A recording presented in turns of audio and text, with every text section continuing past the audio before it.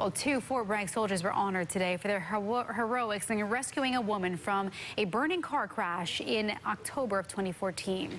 Master Sergeant Jeffrey Gassaway and Specialist Benjamin Rogers received the Soldier's Medal for disregarding their own safety in their attempt to save the victim. The woman later died of her injuries at the hospital. Both soldiers say they didn't have to think twice.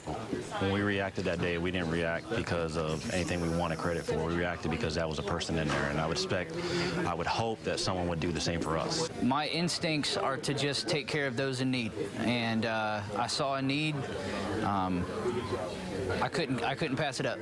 There was no way I was getting sleep that night if I kept driving. Good for them. Well, the Soldier's Medal is the highest honor a soldier can receive for an act of valor in a non-combat event. Gassaway's wife and Roger's son also both jumped in to help that day and received a certificate and commemorative coin, respectively.